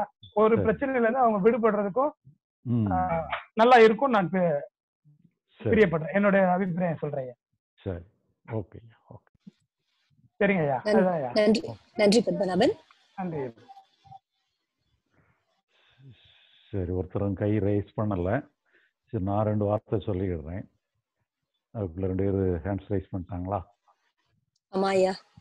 சரி. சத்யநாராயணன், நீங்க அன்மியூட் பண்ணிட்டு பேசலாம். வணக்கங்கம்மா. வணக்கங்கம்மா. வணக்கம் ஐயா. வணக்கம் ஐயா. நான் என்ன சொல்றேன்னு கேட்டீங்கன்னா, நீங்க சொல்ற சம்பவம் வந்து எங்க உறவினர் குழந்தைக்கு நடந்திருக்குது. எப்படின்னு கேட்டீங்கன்னா, இந்த பெண்களும் சரி ஆண்களும் சரி அந்த குழந்தைகளை புரிஞ்சுக்க மாட்டேங்கிறாங்க, அவங்க மனநிலையில இருந்து பார்க்க மாட்டேங்கிறாங்க. இதே போல ஒரு பையன் என்ன பண்ணான்னு கேட்டீங்கன்னா, எங்க உறவினர் குழந்தை அவனோட பிரச்சனைய அவங்க அப்பாட்ட சொல்றாரு. அவனால வெளிப்படுத்த முடியல, பயப்படுறான். ஒண்ணு அவங்க அப்பா கண்டிக்கிறாரு, அவங்க அம்மாட்ட சொன்னா அவங்க அம்மா கண்டிக்கிறாங்க. அப்புறம் நான் அந்த பையன்கிட்ட முரண்பாடா நடந்துக்கிறான் அப்படின்னு சொல்லி நீங்க பேசுங்க அப்படின்னு என்னை கூப்பிட்டு சொல்லியிருந்தாங்க. நான் அவன்கிட்ட பேசும்போதுதான் தெரிஞ்சது, அவனோட பார்வையில அவனோட படித்த படிநிலையில இருந்து பார்க்கும்போது அவனுக்கு நிறைய பிரச்சனைகள் இருக்கு. இவங்க தாய் தந்தையர் வந்து அவங்க மனநிலையில தான் குழந்தைய பாக்குறாங்க. இப்போ அந்த குழந்தைக்கு என்ன பிரச்சனை அப்படின்னு பார்க்கும்போது பாத்தீங்கன்னா, அவனுக்கு ஒரு தங்கச்சி இருக்கா. அவனை விட சின்ன வயசுல 2 வயசுல. 13ன்னா அவளுக்கு ஒரு 9 வயசு. அவள பள்ளிக்கு செல்லும் போது சக மாணவர்கள் வந்து என்ன பண்றாங்கன்னு கேட்டீங்கன்னா, தகாத வார்த்தைகளை பேசுறான். பேசும்போது இந்த பையன் என்ன பண்ணியிருக்கான், தன்னோட உணர்வு நிலையில அந்த குழந்தைய அடிக்க ஆரம்பிச்சிருக்கான். அந்த பையனை அடிச்சனால என்ன பண்ணிட்டாங்க கேட்டீங்கன்னா, நேரா இந்த ப்ராப்ளத்தை அந்த பையன் யார்கிட்டயுமே சொல்லல. டீச்சர்ட்டையும் சொல்லல, பெற்றோர்கிட்டையும் சொல்லல. நேரா அவங்க இப்ப ஆசிரியர் என்ன பண்ணிருக்காங்கன்னு கேட்டீங்கன்னா, இந்த பையனுக்கு மூர்க்கமா இருக்கான், கோவம் வருது அப்படின்னு சொல்லிட்டு ஆசிரியரை அடிச்சிருக்கிறாங்க. அப்புறம் தாய் தந்தையரை அடிச்சிருக்கிறாங்க. அவன் சரியா சாப்பிடல, அழுதுட்டே இருக்கிறான். உடம்புல தானா காயம் படுத்திக்கிறான், காம்பஸ் வச்சு குத்திக்கிறான், குத்தி காயம் ஏற்படுத்திக்கிறான். அப்புறம் அந்த பையன்ட்ட நீங்க பேசுங்க அப்படின்னாங்க. அவனை நான் தனியா வெளியே கூட்டிட்டு போய், தம்பி என்னப்பா என்ன விஷயம் அப்படிங்கும்போது கதறி அழுகுறான். என்னோட பிரச்சனைய என்னால வெளியே சொல்ல முடியல, எனக்கு இவ்வளவு பிரச்சனை இருக்கு அப்படிங்கறத அவன் சொன்னதுக்கு அப்புறம் தான் எனக்கு புரிஞ்சது. அப்ப என் கண்கள்ல தண்ணீர் வருது. என்ன ஒரு புரிதலும் கூட இல்லையா, ஆசிரியருக்கும் இல்லை, பெற்றோருக்கும் இல்லை. அவனோட உணர்வு நிலை எப்படி வெளிப்படுத்துவோம்? உண்மையுமே நான் இங்க நான் என்ன சொல்ல வரேன் அப்படின்னு கேட்டீங்கன்னா, அந்த குழந்தையோட பார்வையில இருந்து நீங்க அவன் உலகத்தை பாருங்க.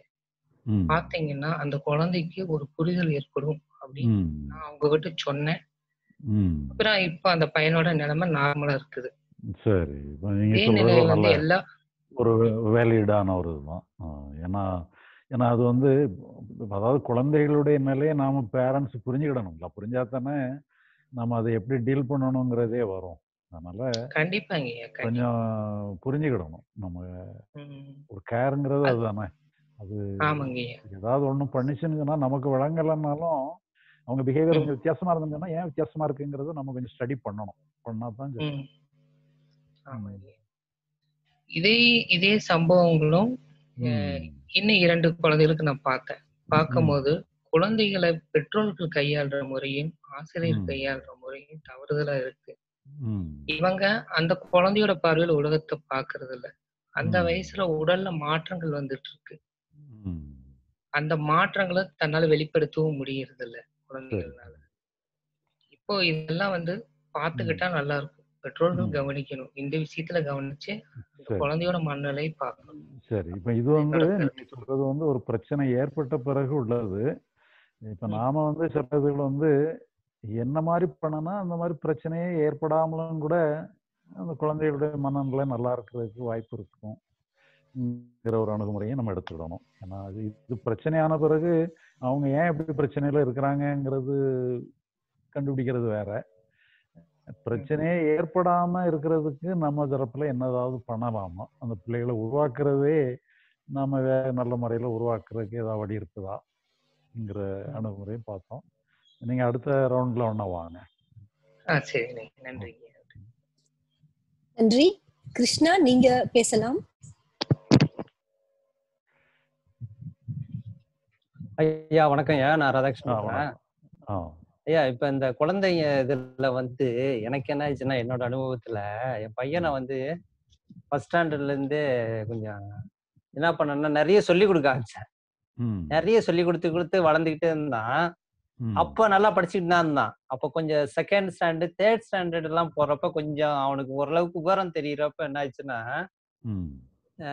அவன் நம்ம வந்து ஒரு அப்பான்றது இருக்கு, ஒரு அப்பான்றதை தாண்டி ஒரு வாத்தியாருன்ற ஒரு பொறுப்பு வந்துருது, ஒரு பொசிஷன் அவங்களுக்கு திங்கிங் வந்துருது. அவன் என்ன பண்ணான்னா, நம்ம அவன் ரூம்ல இருந்தான்னு வைங்களேன், நம்ம கிராஸ் பண்ணி போறப்ப புக் எடுத்துக்கிடுவான். அப்புறம் போறப்ப திருப்பி வச்சுக்குவான். உங்களை ஆசிரியராக்கிட்டான். ஆசிரியராக்கிட்டான். சரி. அப்ப என்னடா இது ஆர்டிபிஷியலா எங்கேயோ நம்ம ஏதோ பண்றோம், அதனாலதான் அவனுக்கு அந்த இமேஜினேஷன் வருது. அப்ப நம்ம வந்து இதை வந்து கொஞ்சம் பேலன்ஸா தான் கொண்டு போனோம்.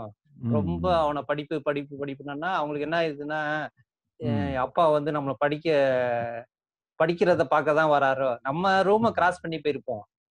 நார்மலா நான் அப்படிதான் போனேன். அப்பதான் நான் 2-3 தடவை இது ஐயா பண்றப்ப டைம் ரொம்ப ஷார்ட்டா இருக்கு. டைம் சரி ரொம்ப சரி ஷார்ட்டா சரி இருக்கு. நீங்க விட்டுறேன், நிப்பாட்டிடுறேன். அதனால சரி எனக்கே சரி சான்ஸ் இல்லாம போயிரும் போல தெரியுது. அதனால என்ன பண்றேன்னா, சரி ஆ 2-3 தடவை பாக்குறப்ப நான் கண்டுபிடிச்சிட்டேன்.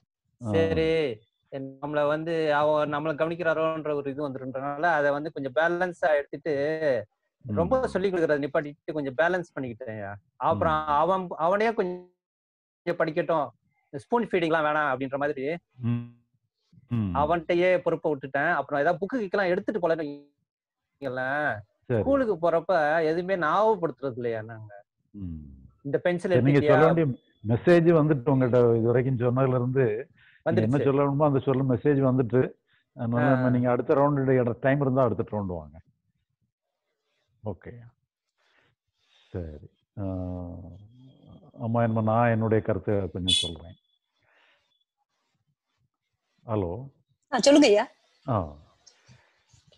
இப்போ அதாவது எனக்கு வந்து நாங்கள் ஜெனரலாக குழந்தைகள்ங்கும்போது நாங்கள் 14 வயசை கனெக்ட் பண்ணி தான் நாங்கள் இது பண்ணிகிட்டு இருந்தோம். இப்போ அதுக்கு முன்னாலே என்ன பண்ணணுங்கிறத ஒரு திங்க் பண்ண வேண்டிய ஒரு சூழ்நிலை வந்தது. எனக்கு இப்போ இதனால என்னன்னு சொன்னால் கொஞ்சம் என்ன என்னுடைய திங்கிங் எப்படி அமைஞ்சதுன்னு சொன்னால், அந்த குழந்தைகளுக்கு வந்து ஏதோ ஒரு வகையில் அவங்களுக்கு ஒரு மோட்டிவேஷன் வேணும்.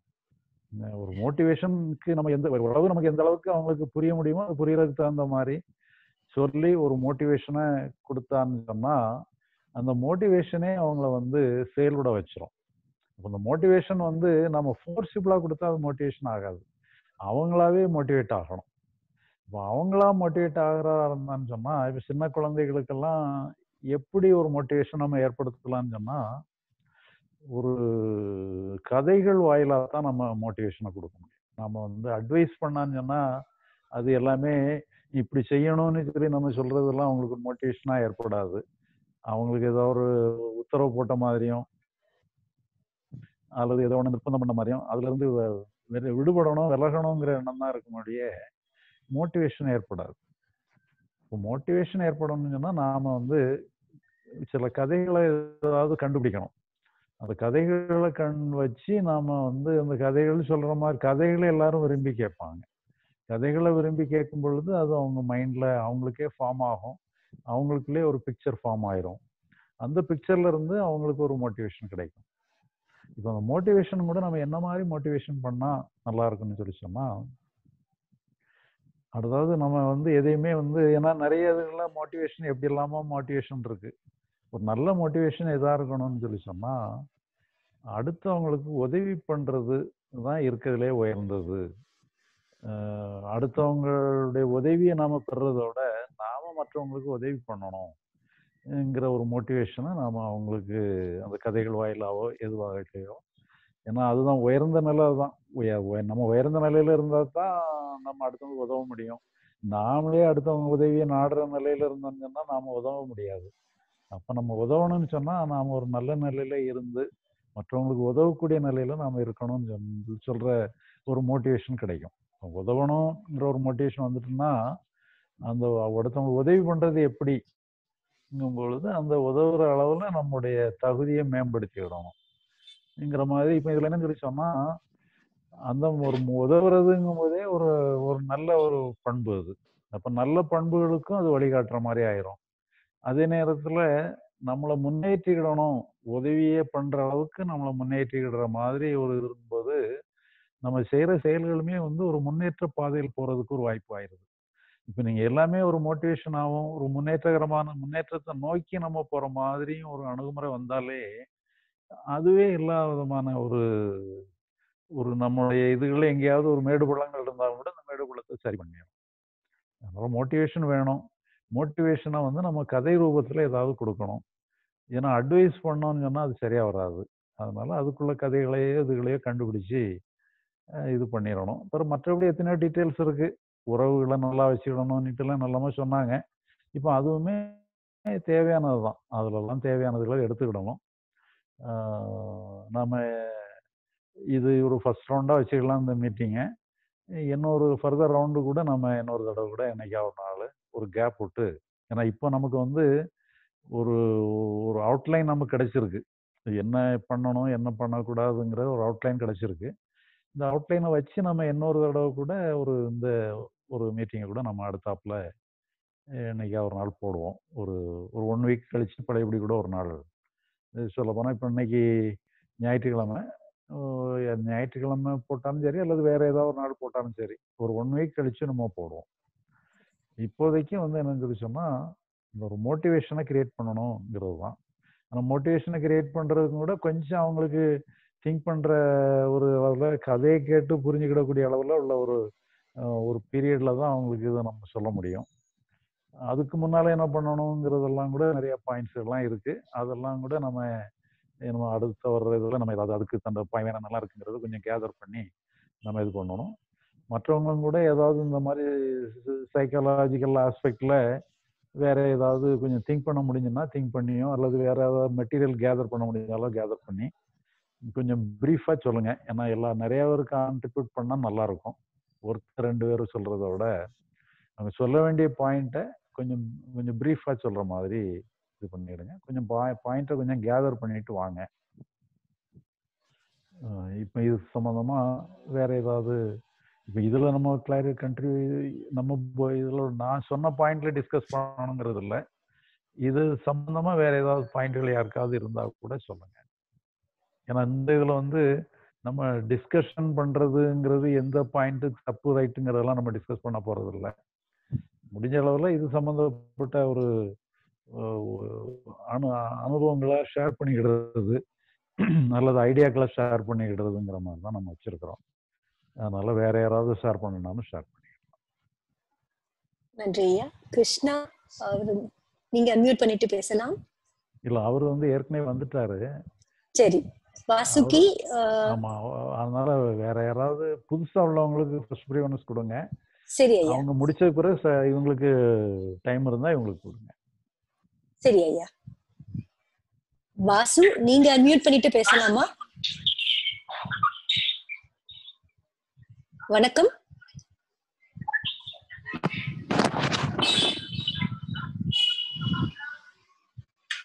வாசுகி நீங்க அன்மியூட் பண்ணிக்கோங்க. ஹலோ வணக்கம். வணக்கம். வணக்கம் அம்மா. வணக்கம் ஐயா. வணக்கம் அம்மா. வணக்கம். ரொம்ப நாளா காணோம்.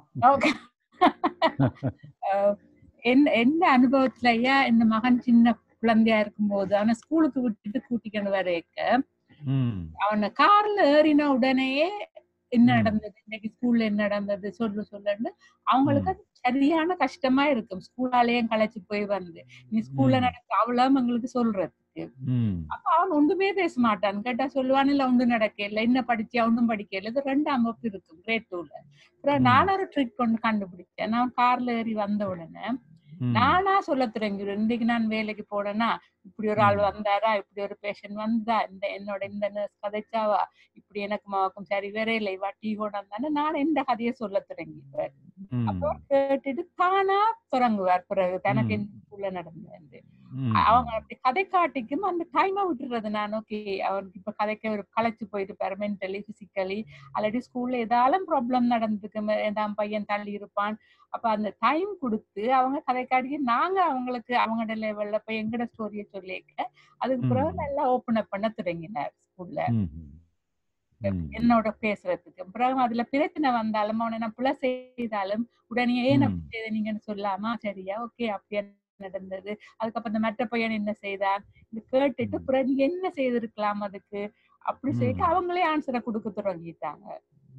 அதுல இருந்து அவர் என்னோட கூட ஓபன் அப் பண்ணி எனக்கு எல்லா ப்ராப்ளமும் சொல்ற மாதிரி வந்தது இந்த அனுபவம் ஐயா. சரி, தேங்க்யூ. ஓகேம்மா. நன்றிமா. அம்பிகேஸ்வரன் நீங்க அன்மியூட் பண்ணிட்டு பேசலாம்.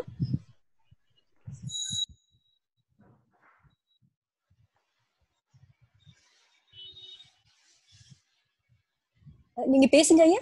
அம்பிகேஸ்வரன் நீங்க பேசலாம்.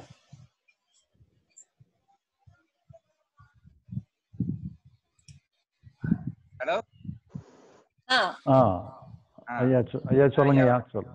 வணக்கம் ஐயா. சார் நான் மணிராஜ் பேசுறேன்.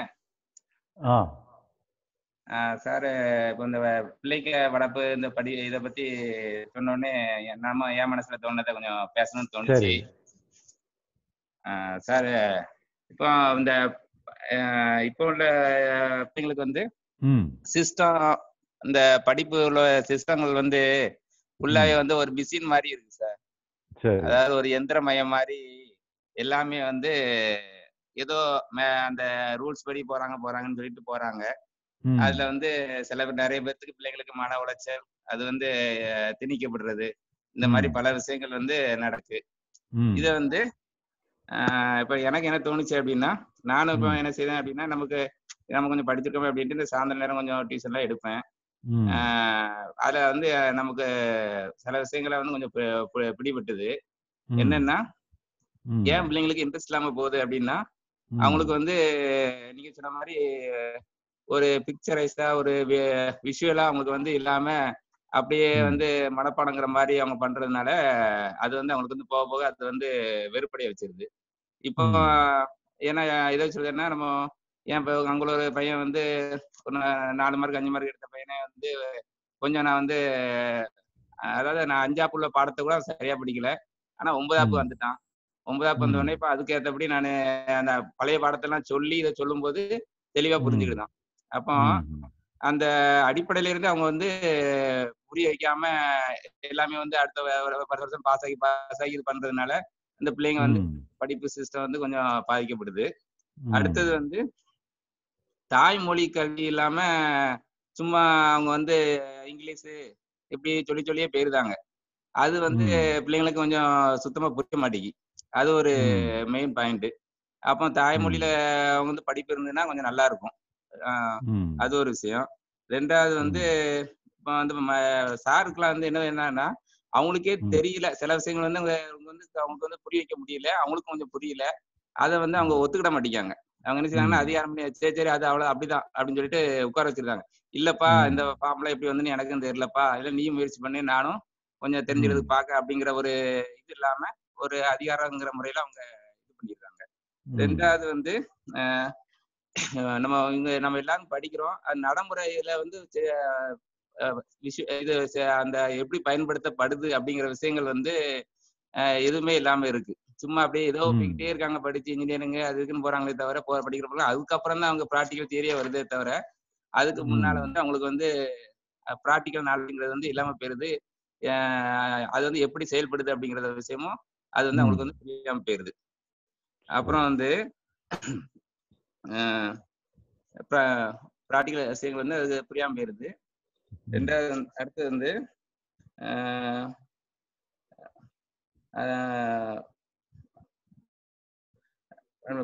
புரியாம போயிருது. அடுத்தது வந்து அவங்க வந்து இப்போ வந்து உதாரணத்துக்கு வந்து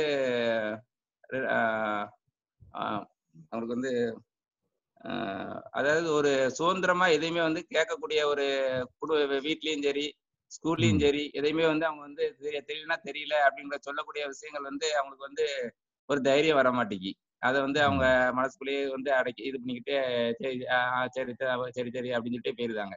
அது வேற அவங்களுக்கு வந்து பாதிக்கும். இப்படியே பல ப்ரெஷர்கள் இருக்கும்போது தான் இப்ப இவங்க சொல்றாங்கல்ல, இந்த மாதிரி வெளிக்காட்ட முடியாம அவங்களுக்கு வந்து ப்ரெஷர் இருக்கும்போது வந்து அவங்க வந்து இந்த மாதிரி சூசைட் இந்த மாதிரி உள்ள விஷயங்களுக்கு வந்து தள்ளப்படுதாங்க.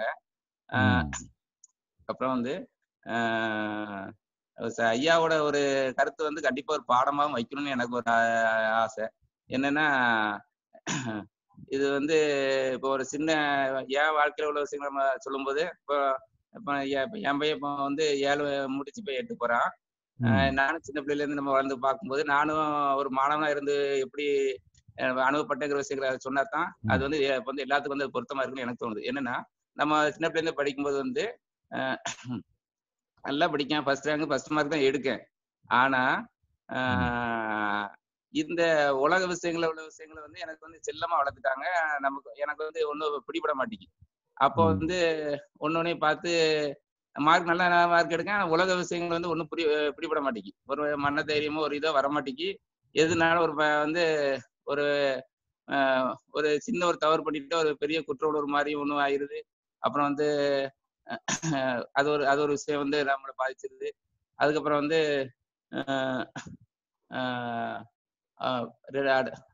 அடுத்தது வந்து ஒரு ஒரு சுதந்திரமா அடுத்த ஸ்டெப் வந்து அவங்களுக்கு வந்து ஃப்ரீயா போக முடியாத அளவுக்கு வந்து அப்படியே வந்து ஒரு இது மாதிரியே வந்து ஒரு சூழலை வளர வேண்டிய சூழல் வந்து. அப்போ நீங்க சொன்ன விஷயங்கள் வந்து இப்ப என்னைய வந்து முதல்ல வந்து ரொம்ப தியானம் நம்ம பண்ணும்போது வந்து ஒரு சின்ன தப்பு பண்ணிட்டோம்னா சார் எவ்வளவு கண்ட்ரோல் பண்ணியுமே நம்ம மைண்டு வந்து இப்படியே ஓடுது அப்படின்னு சொல்லி அப்படியே ஒரு குற்ற உணர்வு மாதிரி ஆகி அப்படியே நம்ம வந்து மைண்ட் வந்து பல விஷயங்களை வந்து சக்தியை ஃபுல்லா அந்த கவலையிலேயே செலவழிக்க இதாகிருது. ஏன்னா இப்போ வந்து சார் சொன்ன மாதிரி சக்தியை வந்து ஏத்துக்கிட்டு ஆமா அது ஒரு சூழ்நிலை திரும்ப திரும்ப வந்து நம்ம சக்தியை நம்மளுடைய சக்தியை திருப்பி நம்மளே நம்ம சக்தியை ஃபுல்லா வந்து வேஸ்ட் பண்ணிட்டு இருக்கோம். என்ன நானே வந்து போராடி இது பண்ணிட்டு கிடக்க அப்படின்னு சொல்லிட்டு நீங்க வந்து என்ன விஷயங்கள மனசு வைக்கிறீங்களோ அந்த விஷயத்துல மனசு வச்சோம்னா நம்ம வந்து புரியாத விஷயங்களும் இப்போ வந்து அதே மாதிரி இப்போ ஒரு விஷயம் எனக்கு புரியுற ஒரு இதுல நேற்று ஒரு 3 நாள் அதே ஒரே விஷயத்துல மனசு வச்சேன், தேடி பிடிச்சு ஓரளவுக்கு கண்டுபிடிச்சிட்டேன். அப்போ ஒரே சக்தியை வந்து நம்ம வந்து ஒரே விஷயத்துல செலுத்தும் போது வந்து நமக்கு வந்து பலன் கிடைக்கி அதை வந்து இது பண்ண முடியுது. முந்தி வந்து இதை சக்தியை பல விஷயங்களை செலவழிச்சிருக்கோம்.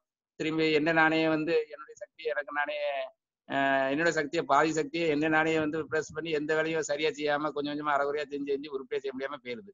இந்த மாதிரி ஒரு விஷயங்களையும் வந்து பிள்ளைங்களுக்கு வந்து ஒரு ஒரு ஒரு கொஞ்சம் புரியுற மாதிரி நம்ம இது பண்ணாங்கன்னா நமக்கு கொஞ்சம் நல்லது அப்படின்னு தோணுது. ஐயா நீங்களும் வந்து இந்த மாதிரி உங்களுடைய தத்துவங்களை ஒரு நீங்க இந்த மாதிரி இதை மாதிரி ஒரு தலைப்பு மாதிரி வச்சுக்கிட்டு உங்களுடைய கருத்துக்களையும் அப்பப்போ மக்களுக்கு வந்து கொடுத்துட்டு இருந்தா எனக்கு கொஞ்சம் சந்தோஷமா இருக்கும். நன்றி ஐயா. சரி ஐயா, ஓகே. நன்றி நன்றி நந்திகேஸ்வர் ஐயா. இன்னும் ஒருத்தர் இருக்காரு, மணி 8 ஆயிடுத்து ஐயா. ஆமா, யார் இருக்கா? மாதவன் தண்டபாணி. மாதவன் இருக்காரு ஐயா. சரி, மாதவன் தண்டபாணி. கொடுங்க. சரி மாதவன், நீங்க பேசலாம். வணக்கம் சார். வணக்கம் சார் ஐயா. வணக்கம் ஐயா. வணக்கம். இவங்கதான் பெரியவங்க பாப்பா உள்ள ஒருத்தவங்க இருக்காங்க ஐயா. குழந்தைங்க அப்படின்ற போது இப்ப நான் இவங்களுக்கே கேட்டேன், உங்களுக்கு என்ன பிரச்சனை? அப்பா அம்மா வந்து எதுவா இருந்தாலும் நல்லதுதான் சொல்லி தராங்க. ஆனா அதை சொல்லும் போது நான் ரொம்ப ஹார்ஷா சொல்லிடுறோம், பெரியவங்கள்ட்ட பேசுற மாதிரியே வேர்ட்ஸ் யூஸ் பண்றோம், அதனால இவங்க ரொம்ப ஹர்ட் ஆகுறாங்கன்னு சொல்றாங்க. நீங்க சொல்லுங்க, தாத்தாட்ட சொல்லுங்க. சொல்லுங்க என்ன ஃபீல் பண்றீங்க, அப்பா அம்மா எப்படி நடந்துக்கணும்னு கேக்குறாங்க. சொல்லு பயப்பட சொல்லு, தாத்தா தான் சொல்லு. என்ன திட்டக்கூடாது தாத்தா, வேற எதுவுமே இல்ல. திட்டக்கூடாது, கோவப்படக்கூடாது, வேற எதுவுமே இல்ல. சரி, ஓகேம்மா, ஓகே. சரி, நீ போ, அவ பாப்பா கூட வரல. என்னங்க ஐயா, இப்ப என்னன்னா ஐயா, அவங்களுக்கு நமக்கு இன்பம் தர்ற சில விஷயங்கள்னு இருக்கு, குழந்தைங்களுக்கு இன்பம் தர்ற விஷயங்கள்ல இந்த மாதிரி இருக்கிறதுல முன்னாடி நிறைய விஷயங்கள் இருந்தது. ஒரு மிட்டாய் சாப்பிடுறது, ஒரு தெரிஞ்சவங்க விளையாடுறது, தெருவுல போய் விளையாடுறது, அந்த பழக்கம் எல்லாம் இப்ப குறைஞ்சி டிவியில வந்து கார்ட்டூன் பாக்குறது, மொபைல்ல விளையாடுறது அப்படின்ற ஒரு இதுக்கு வந்துட்டாங்க. இப்ப பாத்துக்கிறதுக்கு நேரமும் இதுவும் இல்லன்றதுனால ஒரு சாப்பிடுற நேரத்துக்கு மட்டும் ஒரு 1/2 மணி நேரம் அந்த மொபைல் காமிச்சு சாப்பாடு ஊட்டுறாங்க சின்ன பாப்பாவுக்கு. அவங்க விளையாடிட்டு இருக்காங்க, படுத்திருக்காங்க. இப்போ இது வந்து என்னன்னா ஒரு செயற்கையா ஒரு அழுவ மாதிரி அழுது அவளுக்கு ஒரு 10 நிமிஷம் அந்த போன் வேணும்னு கேட்டு வாங்கிக்கிறாங்க. மத்தபடி அவங்கள்ட்ட இருந்துதான் நம்ம நிறைய நல்ல விஷயம் கத்துக்க வேண்டியதா இருக்கு. திட்டுனாலும் அமைதியா போயிடுறாங்க, அன்பா இருக்காங்க. நாம கோவப்பட்டு எட்ட வந்தாலும் பிள்ளைங்க நம்மள வந்து அப்பா சாரிப்பா அப்படின்னு சொல்லிட்டு நம்மள வந்து ஆசுவாசப்படுத்துறாங்க. நாம வந்து அந்த வகையில வந்து குழந்தைங்கள்ட்ட இருந்து நாம கத்துக்க வேண்டியது அதிகமா இருக்கு. ஆனா என்னை பொறுத்த வரைக்கும் நேர மேலாண்மை ஒண்ணு, சீக்கிரமா படுத்து சீக்கிரமா எழுந்திருக்கிறத அவங்களுக்கு சொல்லி கொடுக்கறது. பெரியவங்க ஒரு நாடகம் பாக்குறாங்க, குழந்தை பக்கத்திலேயே உட்காந்துருக்காங்க, அவங்க 10 மணி வரைக்கும் 10:30 அப்படி இருக்கும்போது காலையில அவங்களுக்கு எழுந்திரிக்கிறதுக்கு பெரியவங்க ஏஞ்சிடுறாங்க, குழந்தைங்க தன்னை மறந்து தூங்குறாங்க, அவங்களுக்கு ஸ்கூலுக்கு போற நேரம் கம்மியாயிடுது. அப்புறம் சனிக்கிழமை ஞாயிற்றுக்கிழமை இன்னும் கொஞ்ச நேரம் தூங்கட்டுமே அப்படின்னு விட்டுறாங்க, ஆனா திங்கக்கிழமையில எழுந்திரிக்கும் போது கம்மியாயிடுது. அன்பா ஒருத்தவங்களுக்கு ஒரு விஷயத்த எடுத்து சொல்றது. 2வது நேர மேலாண்மை. 2 விஷயமும் குழந்தைங்களுக்கு நாம நாமளும் கடைபிடிச்சா, நம்ம கடைபிடிக்கிறத வந்து அவங்கள்ட்ட சொன்னாலே நம்மள பார்த்து அவங்க கத்துக்கிற மாதிரி நம்ம நடந்துக்கணும். 2வது அவங்களுக்கு அதுவே போதுமா இருக்கும்னு நான் நினைக்கிறேன். ஒரு அன்பான ஒரு அனுசரணையான வார்த்தைகளும் ஒன்று, 2வது நேர மேலாண்மை. 2 விஷயங்களும் நாமளும் கடைபிடிக்கணும், குழந்தைங்களுக்கும் பண்ணணும். அவ்வளவுதான். சரியா, சரியா. நன்றி மாதவன். நன்றி. சரி, நம்ம நிறைவு பண்ணிடலாமா? சரி ஐயா.